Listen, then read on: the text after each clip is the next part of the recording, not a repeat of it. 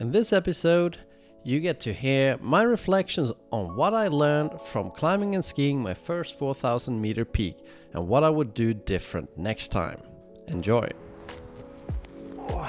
Wow, sitting down is not enough. I want to lay down actually. Here's what I learned from climbing and skiing my first 4,000 meter peak.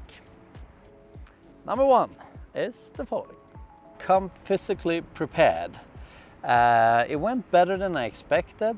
I brought some fitness from the winter, even if I've had summer in Sweden for a month with not so much training. It went all right, but I would like in the future to climb a bit more dangerous things, and if I'm gonna get as tired as I got on the top, got a little bit bad balance for a bit when it was the hardest, just before reaching the summit. So I'd like to get fitter so that that shouldn't be an issue. That feels like a good idea for next spring. So I thought I'd talk to an expert about that to get some tips on how to do that. So here's him. Yeah. All right. Let's see here.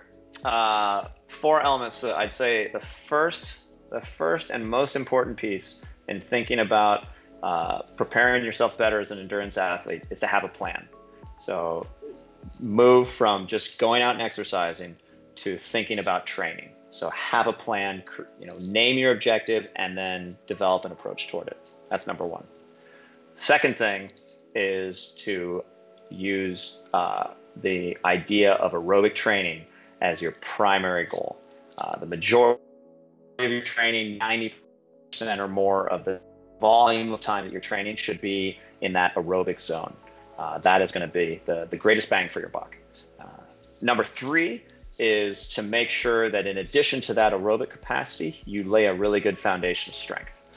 And strength includes not only those heavier lifts like squats and deadlifts and building that big muscular strength, which is really valuable, but also doing the single leg strength, the balance, the mobility, what we call functional movement, so that your body knows how to move in a single leg way, in a dynamic way. And then the 4th piece is to think about how you can sort of sharpen the knife or increase your speed.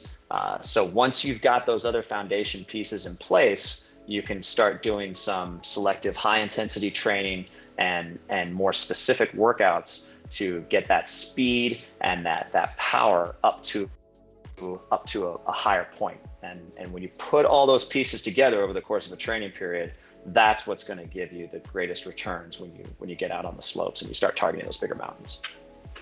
Pack right and light. Just the things you need and nothing more. I really have to analyze what went into my bag on this trip. I want to weigh it and see what I could have done a little bit different. We're going to look at what I usually ski tour with, how I changed it for this 4,000 meter project, and how I would change it yet again for the next ski mountaineering thing. Here's a little warning. The ski equipment that I'm talking about that I brought with me or bringing on the next one is assuming that I do with a mountain guide that will bring a solid first aid kit, emergency shelter, even some emergency sled thing where you can build a pair of skis into like a sled to have a injured person be pulled down. So this is like minimal stuff. You might need to bring more. Let's get started. All right, let's weigh my normal ski touring ski.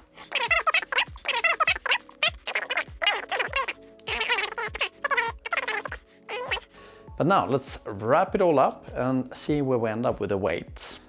So on a normal ski touring thing, I added up some water and camera gear. On a normal ski touring day, it normally comes in at 29.6 kilos, the equipment I have on my feet and in my backpack. It's surprisingly heavy, all of this. I thought it would be less. And on this ski touring adventure, I brought as much as 32.7 kilos of equipment.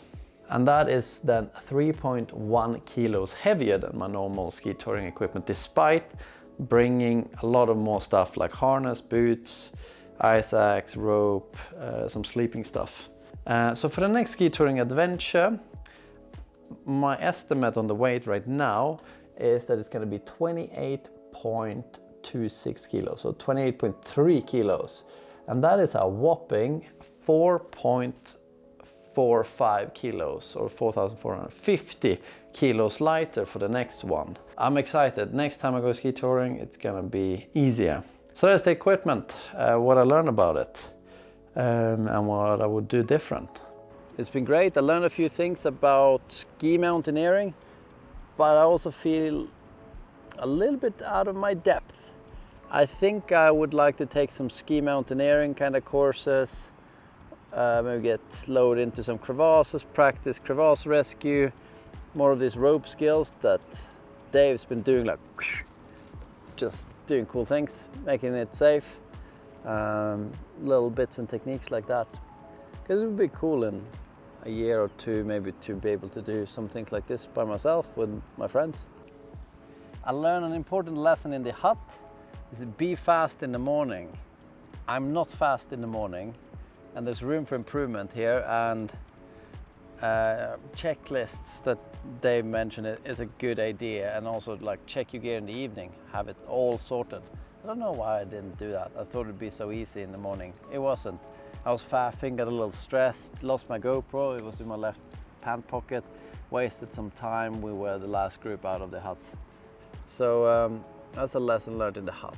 Be really prepared in the evening. And bring eggs, because otherwise I would have eaten dry toast with butter and jam on them. I don't know, that's not my kind of breakfast. So I was happy to bring 4 hard-boiled eggs. I was happy to bring that weight up. Those 2 hours of hiking up there. Totes worth it. Thank you for watching. I hope you learned something from me, amateur wannabe ski mountaineer. If you want to learn from something better, obviously check out Dave Searle's YouTube channel, or maybe hire him as a guide too. He's great. And I hope to see you in the next video. Ciao.